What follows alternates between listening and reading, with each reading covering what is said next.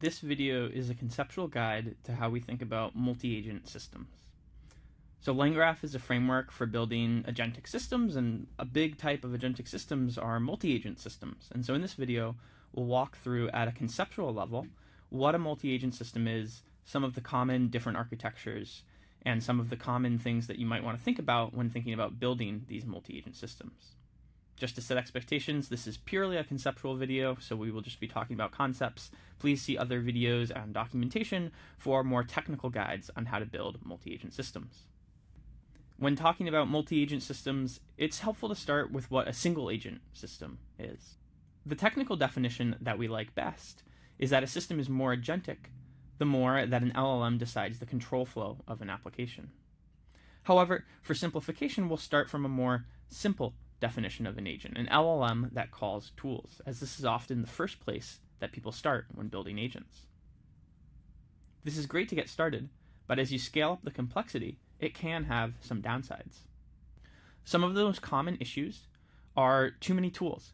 The agent might have too many tools at its disposal, and as a result, it makes poor decisions about which tool to call next. Anecdotally, we've seen that around 5 to 10 tools is the sweet spot for the maximum number of tools an agent should have. Second, the context could grow too complex for a single agent to keep track of.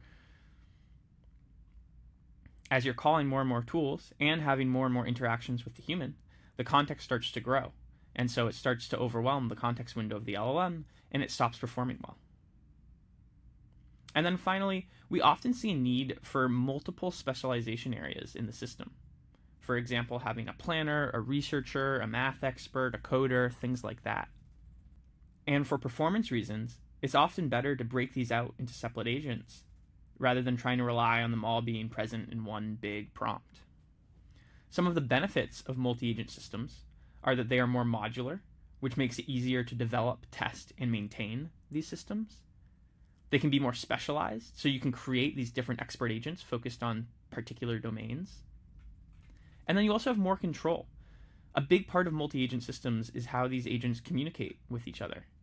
And when you use a framework like LangGraph, which gives you really low-level control, you can explicitly control the communication patterns between these agents. Let's now talk about some of the common architectures we see when building multi-agent systems. We've already covered the baseline system, a single agent system, where there's an LLM that calls multiple tools. Another common architecture is a network of agents, where these agents each have their own individual tools, and they communicate with each other by deciding who goes next. Frameworks like Swarm and Crew AI are best known for this type of architecture. In practice, we've seen that this architecture is a little bit too loose in its communication patterns. If a single agent can route to any different agent at any different point in time, there's not a whole lot of control that you can actually have as part of this system. As a result, we've seen that these types of systems are often unreliable, take a lot of time, and cost a lot of money because they're making a lot of calls to the LLM. And so we don't typically recommend these in production. In a supervisor agent approach, you have one single agent whose sole job is to route to other agents. If we compare this to the previous network of agents, this makes it a little bit more manageable for the subagents. They can focus solely on doing their job. They don't have to think about who to call next. Who does think about who to call next? That's the supervisor agent, this node right here, which can communicate with all the different subagents. A simplified version of this is when you actually pass these subagents as tools to a central LLM. Your individual subagents are now just tools in a larger system. This is great because it's pretty simple. However, the downside is that when the LLM calls those subagents, what it's passing to those subagents is largely the inputs to the tool call.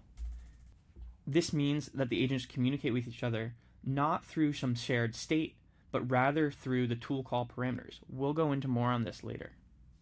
In a hierarchical approach, you just keep on layering up these supervisor agents. So you might have one supervisor agent which can call into a separate subagent, but that subagent itself is a supervisor agent, and you can keep on layering this. This is really good when you're working with a lot of these subagents, and you're able to group them in more specialized ways.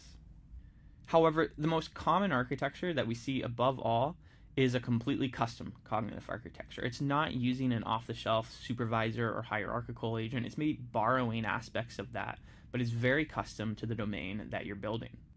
We see this level of customization and control being needed to get to production, and that's what we try to give with LangGraph. Let's talk a little bit more about how these agents communicate. One aspect of this is how an agent might call another agent, whether it's in a supervisor or hierarchical approach. There's two main methods that we see happening here. One is when the two agents share some overall state object, and the second is when the second agent just gets the results of a tool call from agent 1. So in the first situation, you might have a shared state which has a list of messages, some artifacts, and any other keys that you might desire. And then both agents just write to that state. A separate way of doing this is where the agents communicate solely through tool calling. So agent 1 might call agent 2, and it just fills out the parameters that it wants agent 2 to see as part of the tool call that it generates. Agent 2 then takes those parameters and nothing more, goes does work, and then comes back with a final response, and that's passed back as a tool call response to agent 1. If we compare some of the architectures that use these, this is the main difference between the supervisor and the supervisor with tool architectures. In the supervisor architecture, the overall state is passed to the subagent.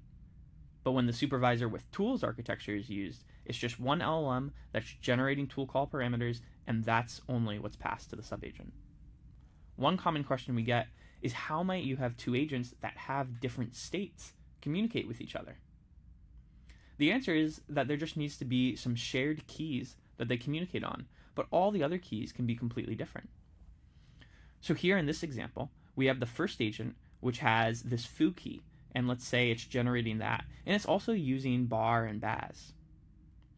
It also has this foobar key, which hasn't been set yet, because that's what the second agent's going to set. The second agent is going to read from the foo key. It also has its own separate internal keys, ABC and XYZ, but then it's going to return its result as foobar, because that's part of the overall state that the first agent can recognize. The final communication pattern that I want to highlight is what happens when you have two agents that are communicating on the same list of messages. Lists of messages are a very common state that we see in LangGraph, and oftentimes you might have agents reading from and writing to that same list of messages. These agents themselves might be doing tool calls, and then they're generating a final response. And these two different sets of messages, the tool calls and kind of like the internal thought process of the agent, and the final response, you don't have to treat those the same. So you could append all of the tool calls and the final response to this shared list of messages, and you'll grow up a pretty big kind of like message list that has agent 1's tool calls and agent 2's tool calls. Another approach that you could take is just only put the final responses on this shared message state. You then could have a separate message list that just tracks this internal tool calls for each agent. That's it for this conceptual guide on multi-agent systems. We think they're pretty powerful to allow you to create more complex agentic systems, and we're excited to see how you use it. We're releasing some improved technical support for multi-agent systems, including subgraph support in LangGraph Studio, so I definitely encourage you to check that out. And again, I'd also emphasize that the most common multi-agent architecture that we see getting into production is custom cognitive architectures. So while it's great to think about and read about supervisor and hierarchical agent systems, I'd really think about what type of system you think works best for your domain, and then just build that, using a lot of the common techniques that we've shown here, but maybe not taking an off-the-shelf architecture.